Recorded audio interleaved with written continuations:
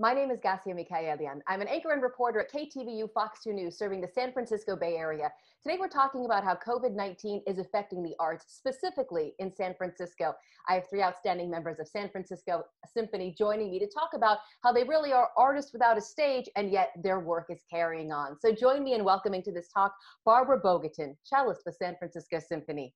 Welcome to Scott Pingle, principal bassist at San Francisco Symphony, and also to Eugene Isotov, principal oboe at San Francisco Symphony. Thank you all for joining me.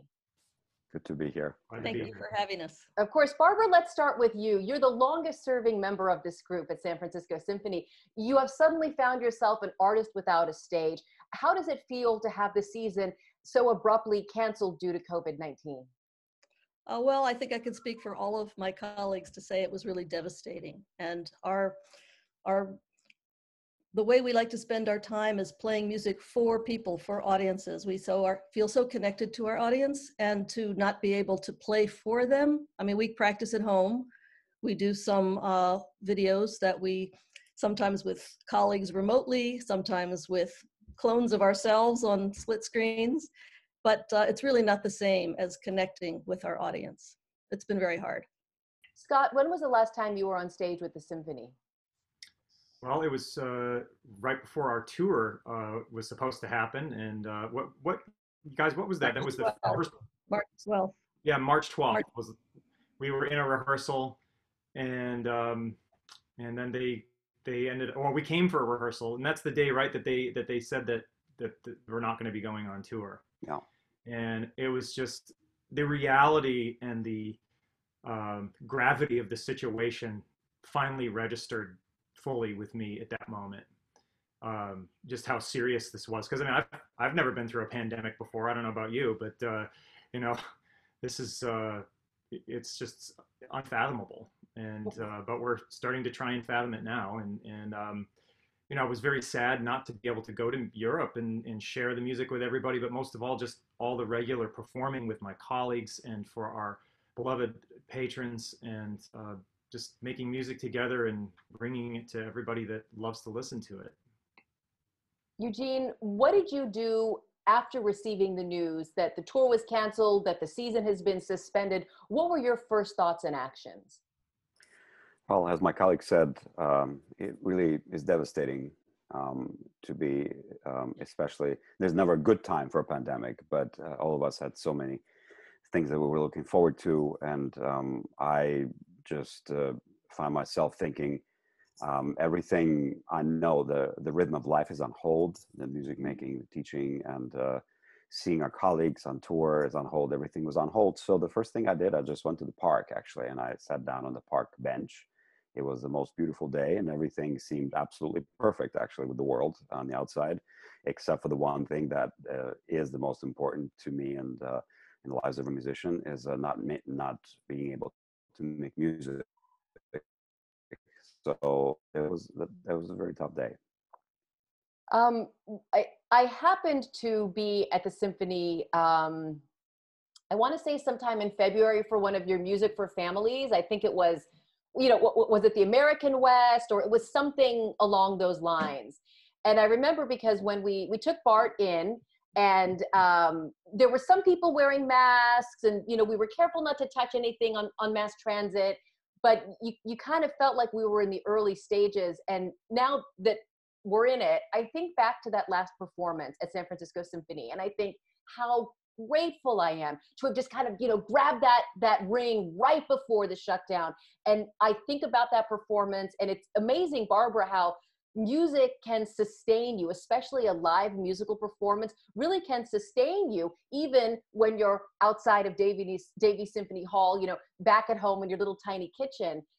Is that something that you're hoping more and more people are really realizing? I think that everybody that I've talked to misses the live music so much. And when we do come back, I think there's going to be an entire, not just a resurrection of the love of performing and listening to music, but how healing it can be, and how deeply it touches all of us. But what Scott had said about our going on tour, we were scheduled to leave on March 16th for New York to play at Carnegie Hall. And we were and then we were going to London after that, and then a lot of different places in Europe. So I personally didn't believe that it was going to be canceled. And then on the 12th, just a few days before we were to depart, we were told Carnegie Hall just canceled the rest of their season. And their first day of cancellation was our first concert at Carnegie Hall. So it was a real crushing blow, not only to not play all those wonderful concerts, but also especially to not be able to complete the season with our beloved music director, MTT. Right, and we're going to talk about the celebration of Michael Tilson Thomas, 25 years. This is his last season with the symphony. It's just incredible to think about, you know, the stamp he has really put on music, not just here in the States. Scott, when you think about what Michael Tilson Thomas has meant, you know, either for you or for the symphony as a whole, what do you think are some of his greatest contributions? Well, that's hard to quantify because he's done so much. But you know, over his 25-year tenure, he's had such visionary leadership and expanding programming to more adventurous avenues. He's brought forward the depth and meaning of many of these great masterpieces that we've played over the years through his educational initiatives, such as the children's concerts and family concerts, and the Keeping Score series in particular. His prolific work in generating recordings, both audio and video, on SFS Media, which is bearing a lot of fruit right now as we get into the MTT25 celebrations. And that's enabling us to still have a connection with the symphony online, even though we're not, doing it live. So yeah, it's a tremendous thing that he's done with this orchestra. Eugene, you're the principal oboe in San Francisco Symphony. The oboe it is such a special sound, of course, in the midst of many special sounds. I don't know if you were on stage. I assume you were. We happened to go to Peter and the Wolf last Christmas or the one before, and just the sound of the oboe and the duck. Is it something that you really hope maybe newcomers to the symphony might be able to put that 2 and 2 together of it's not just this fancy music locked up in a special fancy box, but really it is for everyone? It is absolutely for everyone, but you really had my hopes going there by describing the oboe as a really special sound. And then, like most people, at least at first, you went straight to the duck from Peter and the Wolf. So, but yes, that's one of the things that we can do. And you're right, it's a special sound. Everybody on the stage, a lot of people, when they come to the hall, especially newcomers, they don't realize that what you're hearing is actually live sound. So everything you hear, it's almost like there's like a weird alchemy that we're all get a chance to struck, blow, hit something that's very much alive and organic, and something happens, and there's no amplification. So that's really rare these days in this completely digital world. The digital world that has given us so much, including this possibility to communicate still. But that is a really amazing thing, is how we can bring the music of composers for the past 700 years up to now and create it usually with such organic means. It's an amazing thing. Yes, it's absolutely for everyone. It's amazing really how perfect you sound when you're playing inside the Symphony Hall. We saw the Star Wars movies. We saw A New Hope and Empire Strikes Back. And can I tell you, from the minute that those first chords struck, I just got chills and shivers. And I thought, and I whispered to my young son, I said, like, they're doing it. They're making this music as we're sitting here. And I was as much watching the conductor as I was the actual movie on the big screen. So were either any three of you playing those nights? Barbara, you're nodding. Oh, good, you all were. Yep. I think we all were. Star Wars, hell yeah. Since you mentioned the films, we've done so many films over the years, everything from Charlie Chaplin to Steven Spielberg to The Matrix to Wizard of Oz. And one thing that I noticed, having done that so many times now, sometimes when they would play just the clip of the film without the music, the emotion is so much flatter. And then when we played Raiders of the Lost Ark, when you heard that power of the whole orchestra expressing the emotion of what that everyone was feeling, or the tension was building, or the excitement of finding what they were looking for, the music added so much. And that's something I've really come to appreciate much more, having played the music to all these films now. Oh, absolutely. I mean, you're talking about, in large part, the music of John Williams. And it, you know, when you think about the fact that Michael Tilson Thomas has really harnessed American composers and put them, you know, forefront there. American composers go way beyond Aaron Copland. You know, Scott, is there anyone in particular whose music you love to play under the direction of Michael Tilson Thomas? Well, you mentioned Copland, and you know that Michael was a personal friend of Aaron Copland's. I know that there's obviously others we can talk about, but one of my favorite projects actually was when we did the Keeping Score video series on Copland, and it was so fun playing Appalachian Spring with Michael and him telling us various anecdotes about Copland, as his thoughts about the piece, and I remember once he stopped a rehearsal and he said, "Look, Aaron in this moment used to say, you know, don't overdo it. It's the piece is sentimental enough. You don't have to, you know, overplay this." And just hearing little bits and things like that, it was is remarkable. You know, that's just part of Michael's vast connections throughout his history, which is tremendous. Can we talk a little bit about Michael himself? I've never had the pleasure of meeting him. I saw him once at an arts event, and I just sort of, you know, I took 2 steps back and just gazed at him. Is he personable? Is he funny? Is he strict? I kind of imagine he has to be all of these things. Barbara, you were actually at San Francisco Symphony even before Michael Tilson Thomas arrived, so you've known him the longest. Give us a little bit of insight into this man who has really become something of a legend. Well, I can give you a great story that I think really personifies the change from Maestro Blumstedt to MTT. So I had been here a couple of years with Mr. Blumstedt as an extra, and then 1 year as a full member. And Maestro Blumstedt is a magnificent conductor. He still conducts us now. He's about 92, I think. But he's a very disciplined conductor and a very thoughtful and serious musical personality on the podium. And when he would give us instruction, it would be very precise and tell us exactly what he wanted us to do. And he'd repeat his instructions several times in a very controlled and extremely careful way. And he was very formal as a personality, really old world European. He used to call people in the orchestra Mr. So-and-so. He always called me Miss Bogatin. And I felt very intimidated even to speak to him. I felt like I had to study the score before I could say hello to him. And then when Michael first came, he had been here about a week, I guess. And I had never really been introduced to him. I didn't even know if he knew who I was. I was sitting last chair cello. In those days, we had assigned seats, so I was way in the back of the section.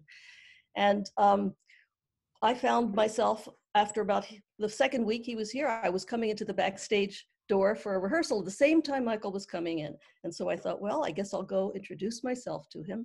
And he saw me and he gave me a great big smile and he said, "Hey, Barb, how you doing?" And I thought, whoa, things are changing around here. And so as a conductor, he was very much that way too. He was getting us to open up and just express ourselves freely. And he brought that wonderful sense of freedom to the orchestra, which I think has continued for these 25 years. And Eugene, not a lot of people associate freedom with symphonic music. I was last chair second violin for what felt like 100 years. And I just remember thinking, if I don't do what the paper says, I'm going to get called out. But, you know, as an artist, Eugene, do you feel that you have some freedom to interpret the music under Michael Tilson Thomas? You know, and how is that maybe different when you're playing with other conductors? It can be very different. And actually, it's very true that we have to combine seemingly two very contrasting things, opposite things, in fact, because we do have to combine total freedom with total precision. So if you will, you know, in this weird body of orchestra, it's, you know, we have total democracy and autocracy, and it sort of changes from bar to bar, from note to note. With Michael, as Barbara mentioned, one of the many wonderful things about making music with him is that there's the trust and the positive energy that he just exudes, because he wants you to really tell a story in the most evocative, daring, that's a Michael word, very daring way.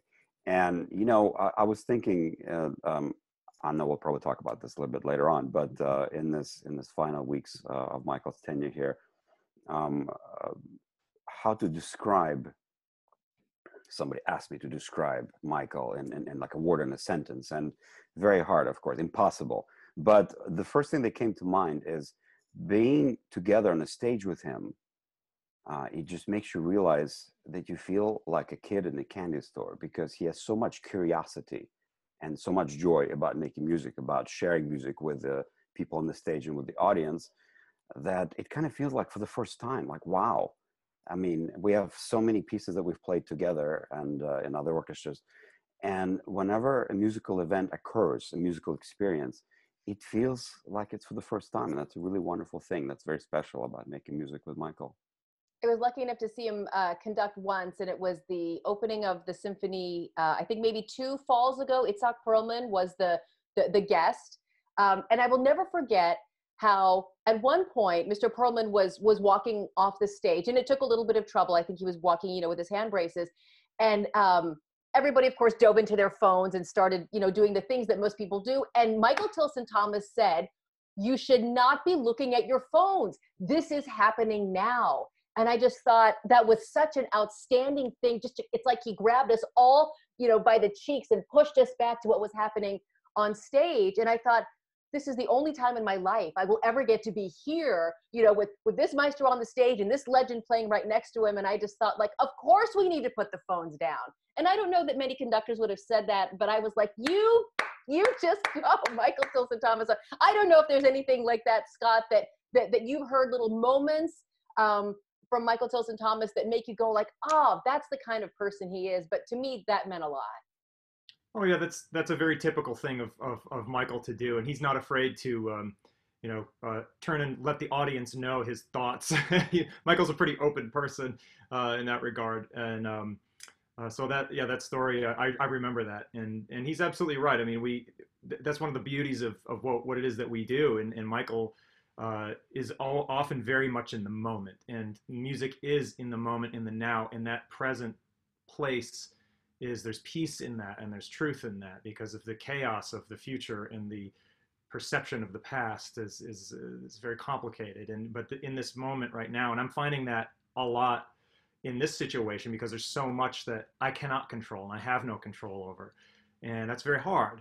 But trying to be centered and grounded and in the moment, and practicing on my instrument, there's a lot of peace in that.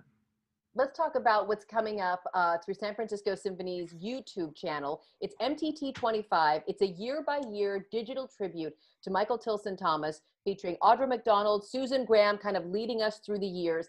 If I can ask you each, is there one thing you're looking forward to seeing or hearing or perhaps even learning about, as long even that you've all been working with him? And Barbara, I'll start with you. What do you hope to either see, hear, or learn through MTT25?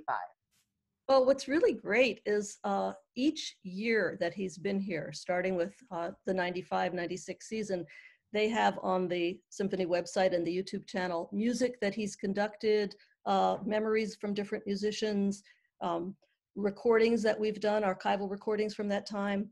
And seeing it go year by year, and the pictures, the photos, the memories, you know, the symphony, it's not just a bunch of musicians playing on stage now and then. We're a real family and a community, and we've shared our lives together. So for me, over these 25 years, we've shared our loves and losses and births and deaths.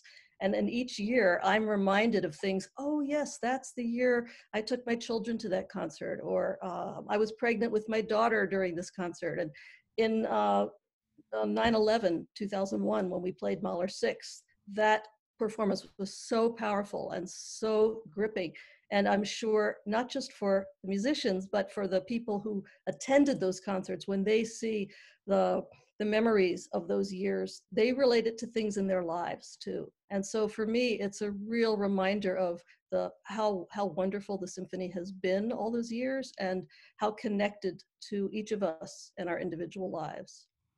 Eugene, we're lucky in the Bay Area that Michael Tilson Thomas is, you know, he's kind of like Willie Brown, right? Everyone knows him, you know, and we'll still know him even when he's not the mayor. Is there something that you hope perhaps new audiences will learn or will look for when they come to the celebration of Michael Tilson Thomas's 25 years with San Francisco Symphony? Yeah, I hope, I mean, everybody's experience is going to be different. Every night is different for the audience as well as for us. This project is a really wonderful thing because, as Barbara said, it gives not just the audience, but all of us a chance to reflect on these 25 years. I was not part of the entire 25 years. I'm a veteran member because I started 25 years ago, and then I went away to Chicago Symphony Metropolitan Opera, and then I came back 5 years ago. So when people ask me how long I've been here, I don't know how to answer that actually.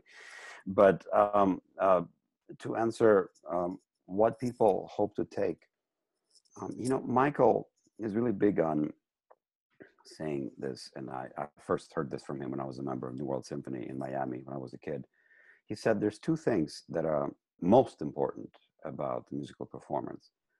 One is how people feel during, and the other one is what remains with them afterwards. And because this project, this 25 years, this final thank you from all of us, from the city, from the music community to Michael, it gives us a chance to reflect on everything that was.